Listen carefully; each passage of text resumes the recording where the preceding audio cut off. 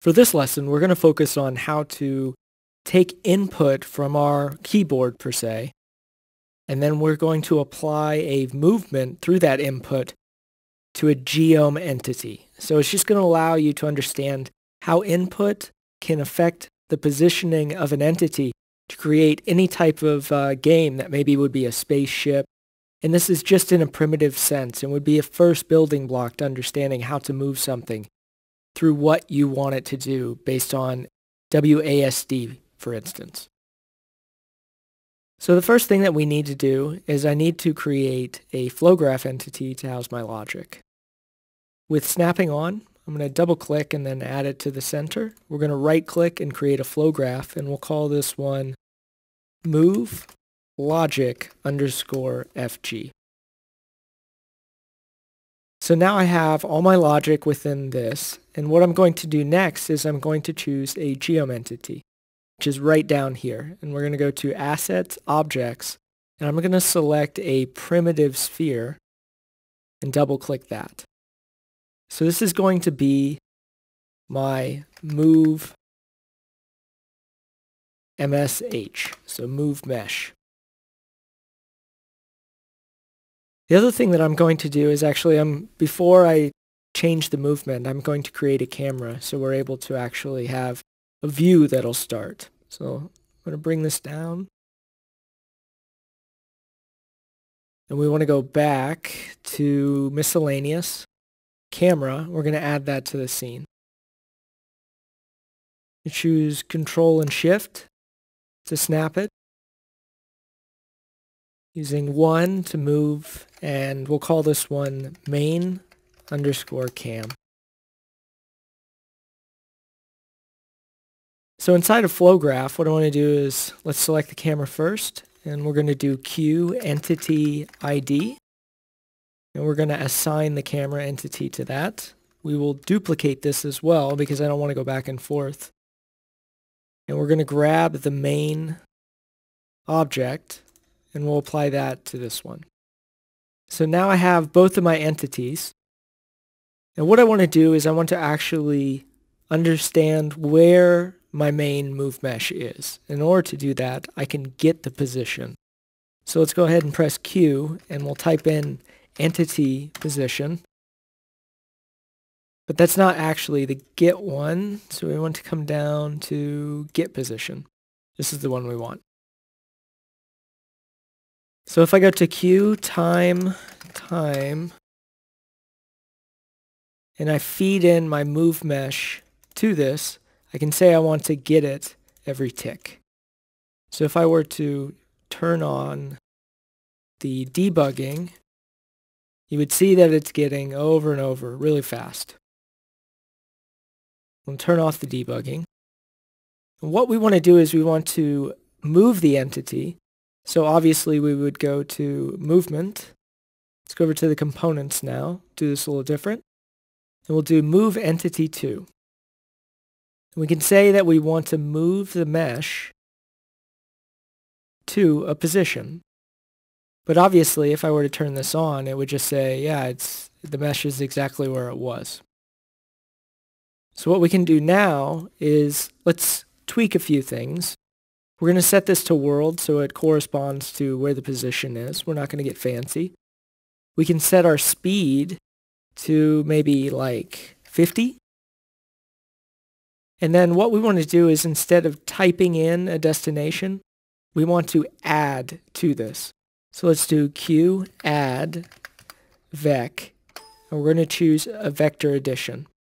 So it doesn't go out of frame. What I'm going to do is just take this position in A, and we're going to add in B on the Z. So we'll make that 1. As simple as that. And then we'll add that to the destination. So let's open this up just a little bit. So now I have my position and I can add it, but there's no actual way to influence this. And that's where we'll do Q input key. And since I have WASD already working, I'm going to choose J, K, and L. And in this case, I'm going to choose J. We're not going to set up all the keys. but you'll get an idea of how it works.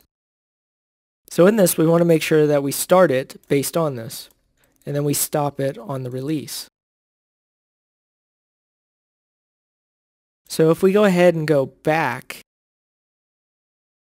now that we're playing, what happens if we press the J key? Now we notice that our object moves, and once released, it stops. So it's simple. It's exactly what we wanted. But maybe on the finish you wanted to start again because we don't want to query it twice. So you could add a logic any to be able to say on the finish we also may want to go back and press it again so that it repeats properly and there's less stutter. So now in this reality we've been able to create an object that if we turn it off and turn it on and press J, we're able to go to a position. And likewise, you could do this in all the other cases. Now what I want to do is I want to take this and we want to move it exactly where this object is.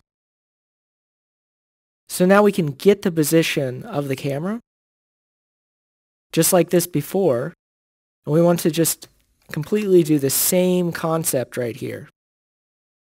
So the position that we're going to feed in on A is going to take the Y, and we'll make this 0, and on the Y, let's do -5. So this is where the main camera will come into play, and we want to choose that entity when we want to set that position. And to start out with this one, we'll just do the start so we can briefly test it and move onward. So if we were to press play on this, you would notice the camera actually moves back. So we already have a mechanic where we are moving the ball up, but also we want to make sure that it's constrained to that so it gets the position and it stays in that position. So with that, we can switch this over and we can do it every single time to update.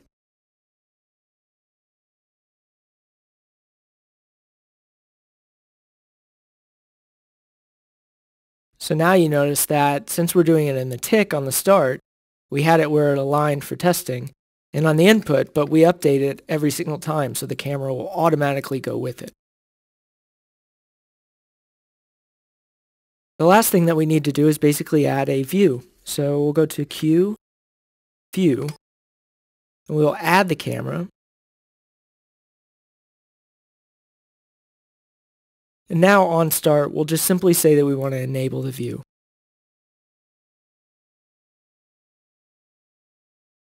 So going into here, let's go ahead and jump in this time. So if I press Ctrl G, you'll notice that I am now on this. So if I press J, I move up as said.